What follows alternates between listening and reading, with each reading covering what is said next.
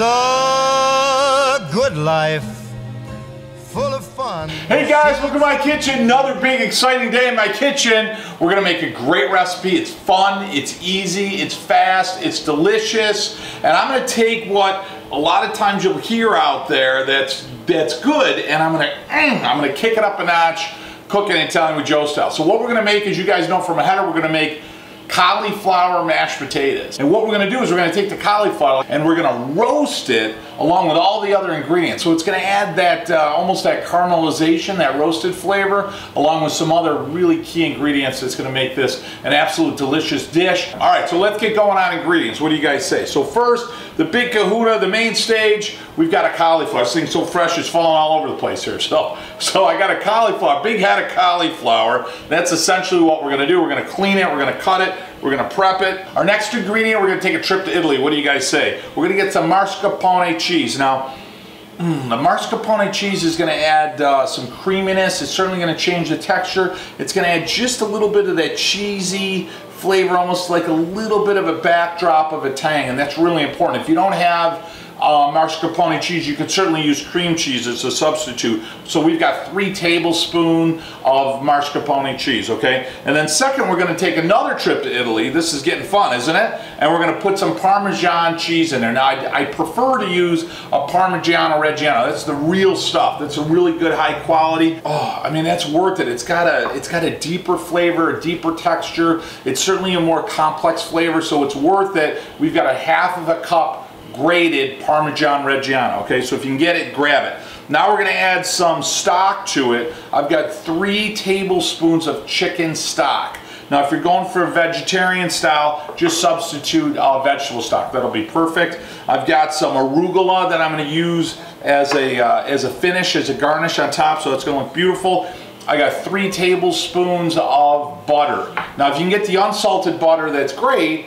And I always like a higher butterfat content. If you can't get that, then certainly taste it before you add any salt, just to make sure that your flavor is perfect, okay? I've got some nutmeg. Oh, I'll tell you, that is the best flavor you could ever add to anything Italian. Certainly southern Italy and northern Italy, they're gonna add nutmeg anytime you're using cream or cheese or what have you, and that adds just that nice flavor. We're gonna put 1/8 of a teaspoon. It's like a breath of nutmeg. So it's not something you actually will even taste, but it certainly adds that backdrop. Next, I'm gonna add a 1/4 of an onion. Now, what I've got here is a golden onion, okay? And you can use the white onion. Golden onion's a little bit sweeter and it's got a little extra kick to it, so it's fantastic. So I cut up a 1/4. Now here I've got a clove of garlic. We're not gonna use the whole clove. I didn't know how much garlic to use because I didn't know what mood I was in today. So I might go a little bit heavier on the garlic. Traditionally, you're gonna add 2 cloves of garlic. Might be a little naughty today and add 3. I don't know, we'll see how it's going. But I would certainly bet that way, okay? We're gonna definitely need some salt and pepper. I always use either a gray French sea salt. It's brinier, it's a little bit saltier, I really like that. Or I use the pink Himalayan. Why? A, because it's sexy. I don't know why I love saying that. But secondly, it's briny, but it's also a little bit more earthy. Real healthy salt filled with a lot of minerals, so certainly something to check out. Fresh ground pepper, only way to go if you can grab it. And then last but not least, we're always gonna use our olive oil. I recommend using the best olive oil in the world. You're probably wondering what it is and where you can get it. You can get it right online. You can get it on our Facebook or our Cooking Italian with Joe website. It's obviously Vito and Joe's. And for some of you guys maybe already know this, I own a farm in Italy. It's in Puglia, Italy. It's just up above the heel. And we co-op with some farms that bring in literally the best olive oil in the world. It's grassy, earthy, it's peppery, absolutely delicious. I named the company after my 2 boys, Vito and Joe. There's a little history of the farm right on the back. Drop ship it right to your house. I call it a trip to Italy right in a bottle. Absolutely fantastic. So we're certainly gonna use some olive oil when we prep everything and we roast it. First thing we want to do is prep this cauliflower, just get it ready to go. Before you do that, I've got the oven going and I've got it on a high bake, okay? I've got it at 440 degrees, 450 would be great. So crank that guy up because you're gonna roast everything, okay? In regards to our cauliflower, essentially you just want to clean it up, get rid of this and cut it in equal sized pieces. Again, because we want to roast it, we want it all to cook evenly. So first thing I'm going to do is cut this right down the middle.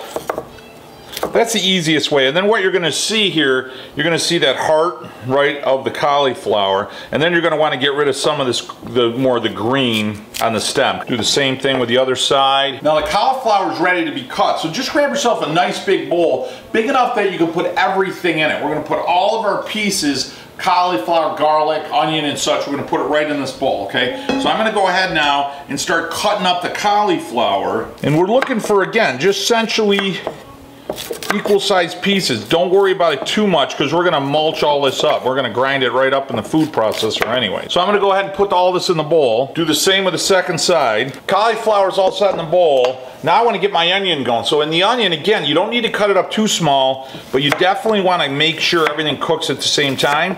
So I'm going to cut it up, that quarter of onion, and then I'm going to cut it up again in about an eighth.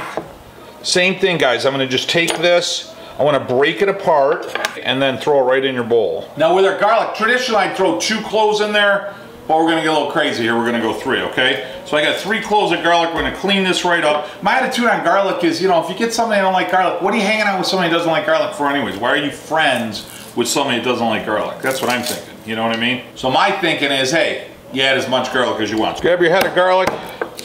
Give it a good smack with your knife and then peel and open her up. Beautiful, isn't that precious? And then finishing the garlic right here, just cut it in kind of smaller pieces, something like that. We're gonna roast everything, so not to worry about making it too small here. We don't want it to burn. And then we're gonna throw that right in our bowl. Oh, love the smell of garlic. All right, so we've got our onions, our cauliflower, and our garlic, okay? Now what we're gonna do is we're gonna add some salt. So I'm gonna use my pink Himalayan, because it's sexy. We already talked about that. All right, and we're gonna put about a half of a teaspoon of salt right in there, and we're gonna put a good half of a teaspoon or more of freshly ground pepper. And last but not least, we're gonna throw some of Vito and Joe's, obviously the greatest olive oil in the world. We're gonna throw some of that right in our bowl here. And we're gonna put in a good probably 1/3 of a cup or more. And then really gently, just grab yourself a nice spatula here and tilt the bowl away from you so you don't get it all over you. And then you're going to stir it all up. We want to get the salt, the pepper, and olive oil. We want everything to be covered. Now a couple of tips that make this come out perfect. One, I've got everything about equal size, okay? And I've oiled, salt, and peppered. Everything's spread out nice and evenly. Secondly, I'm going to grab a roasting pan, like a cookie sheet. Do yourself a favor, put some parchment on it. Makes cleanup really easy, and then we can literally take the parchment and we can dump it right in to whatever we're doing so it doesn't make a mess. Third, what makes this come out awesome is if you subscribe to our channel. You like that transition? So there's a little red button right down here in the left-hand corner. When you click that, what it does is any new trips, any new recipes, new videos, it'll come right in your notification box so you'll know exactly what's going on, what's happening. And I'll tell you, when you become a subscriber, it certainly means a lot to me. You know what I mean? Hey, it makes you part of the Italian family. You know what I'm saying?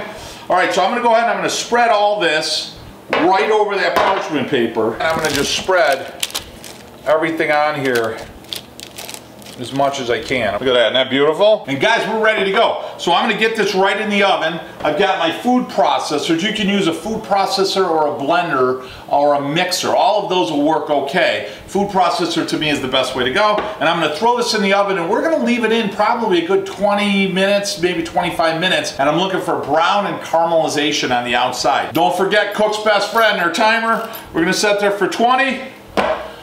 Talk to you guys in 20 minutes. All right, guys, been 25 minutes. Want to see something beautiful? One, this smells fantastic, but two, you see everything's nice and soft, right?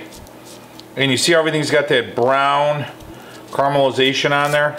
My garlic's roasted, my onion's roasted, see that? So I'm gonna pull everything away from the side. All right, we're ready to go. So I've got my cauliflower. So what I'm gonna do here is I'm just gonna grab it just like this. Isn't that beautiful? I'm gonna grab it just like that, and I'm gonna put it right inside my food processor. Oh, look at that. Is that, I mean, that's magical. Isn't that perfect? So while this is hot, I wanna start adding everything else. I also wanna make sure I go online and grab yourself a bottle of olive oil. Don't forget that. Make sure you subscribe to our channel. And let's get everything in here. Let's start mixing. Let's make some cauliflower mashed potatoes. I'm gonna add my little bit of nutmeg. I'm gonna add my 3 tablespoons of butter. I'm gonna add my 3 tablespoons of chicken stock. I'm gonna add my mascarpone cheese. And I'm gonna add my Parmigiano Reggiano. Now I'm gonna hit a pulse on there. So you can see that. How good does that look? All right, guys, time to serve. So what I'm gonna do is I'm gonna get all this in the in the bowl. Oh, it smells good. So I'm gonna take some of my Parmigiano Reggiano, right? I'm just gonna hit a little bit on top, just to finish it off, give you some flavor. And that'll melt right inside. I'm gonna take a little pinch of that arugula just to give it a little finish on top. All right, it's eating time. I swear to you, I swear I have not touched a taste of this. I swear to you, okay? And it's been tough, so I'm gonna go ahead and put this right in my bowl. Oh, that's good. How good's that look, right? Oh, here we go. Here we go, baby. I'll tell you, the first thing that strikes me is there's like that roasted flavor, and then the garlic, the butter, the onion, and then that cauliflower backdrop. Oh my God. That is so good. It's so rich. You got the cauliflower, the cheese comes at you, and mascarpone just gives it that body, you know, it's just that beautiful creaminess, that flavor. And the roasted garlic and the roasted onions. You know, guys, it's so rich, and yet, you know, it's got that rustic feel. Man, that is good. I'm thinking a nice white wine, maybe a Riesling or something with a little, like a Prosecco. Guys, thanks for joining me on such a great recipe. Don't forget, grab yourself a bottle of olive oil, Vito and Joe's, right on our website, Cooking Italian with Joe, or right on our Facebook. Truly a trip to Italy right in a bottle. Subscribe to our channel. I'd like to make you part of the family. It certainly means a lot to me. And guys, shut off the electronics, the TV, the cell phones, put them in a basket, sit down with your kids, make a mess, tell stories, have some fun, celebrate your heritage, and set some traditions that last a lifetime. I know they certainly did in our house. Guys, thanks so much. Talk to you next week. Mwah. Buon appetito. A good life, full of fun, seems